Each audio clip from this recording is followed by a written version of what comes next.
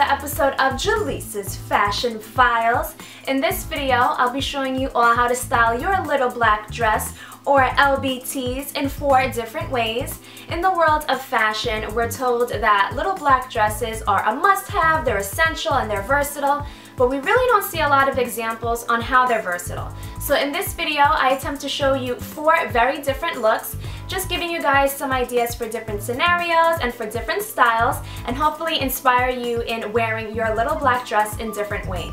I also wanted to mention that it's extremely important that when you're shopping around for your little black dress, if you don't have one already, that you want to really take into consideration your body shape. You want to make sure that you're getting a dress that really looks good on you, because if it looks good on you, you're going to feel good wearing it, and chances of you recreating different looks, some of the looks that I'll be showing you in the video, are more likely because you're going to feel good and comfortable wearing the dress. So I will be pinning different ideas of dresses I would suggest for the different body shapes on the Pinterest boards. So if you are not following me on Pinterest, my links will be down below. That'll take you over to the body shape boards, and you can get some ideas or some examples of what I would suggest. So let's get started with the first look, which is the most common look that we're used to seeing with a little black dress, and that's for a more dressier and special occasion. So this first look, as I just mentioned, is for a more dressier event or occasion. I decided to keep the main color scheme black to avoid being too loud, but I do have a pop of color on my lips, which you could enhance a bit more if you wanted to by adding some red pumps. I also have some gold accents going on, which helps the look appear even more classy. For more dressier events, I always feel comfortable wearing a shawl that matches my dress because I just feel it's more elegant, it covers the shoulders, and if your dress is a little shorter, when you sit down, you can cover your legs. I mentioned how it's essential to find a dress that flatters your shape, and this skater or A-line dress I feel is the most universally flattering. Since it's an A-line shape, it won't cling to the hips or add any unwanted volume. So I would say that the main detail you would need to focus on a dress like this would be the neckline to make sure that it's complementary or flattering to your bust or your upper body.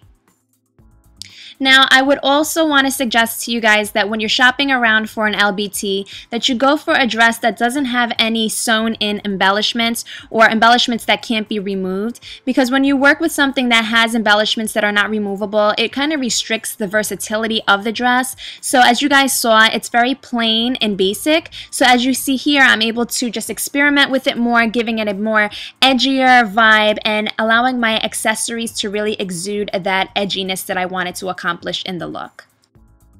So you may be wondering or asking, where would I wear this pairing to? And I would definitely wear it for a girls' night out on the town. I think it would be perfect. Or if you wanted to go for an overall like rocker chic type of look, I think this pairing would be perfect.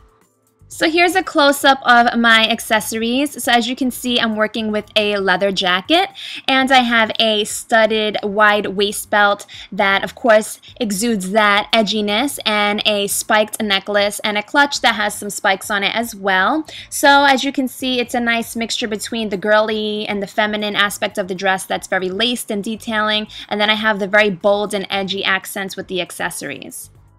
This third look would be perfect for all you boho lovers or those that have a more laid-back style.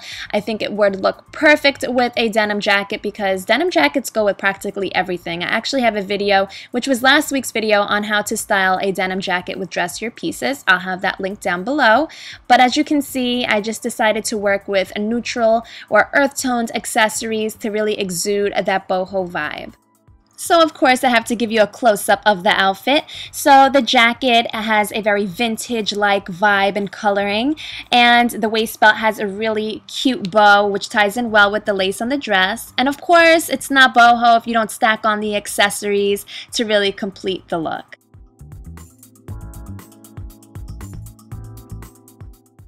And lastly, I think that this outfit pairing would work well for a number of different scenarios, like if you work in a business casual work environment, if you're interning, if you're a grad student and you're speaking at a conference or attending something with your school. This would be perfect because you're working with a cardigan, which gives a nice conservative feel to the look, and you have some subtle accents with accessorizing, and that just kind of gives off a bit of a preppy vibe.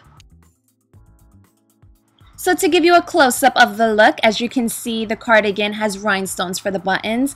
And I personally love cardigans that have some type of rhinestones or embellishments or detailing because I just feel like it helps enhance the overall outfit, and it also helps prevent from over-accessorizing, especially if you're an intern or you're working in the office. You just don't want to over-accessorize unless you work in a more creative environment, and that's a different story. But for this case, we're just keeping the accessories minimal, and the accessories that I did choose to work with tied in with the color scheme of the overall outfit.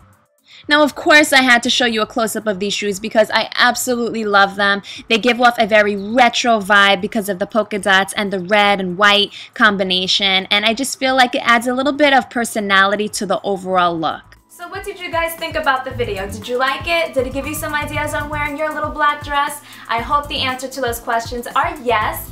And give the video a thumbs up if you found it helpful, and definitely share it with someone that you think would find it helpful. And if you haven't subscribed to my channel already, please do so for support and of course to see more videos. And if of course you have suggestions of videos that you would like to see in the future, definitely leave comments down below letting me know, or tweet me or Facebook message me. I love to talk to you guys and let me know what you'd like to see in the future. So until next time, don't forget to stay beautiful, confident, and true to your beautiful selves.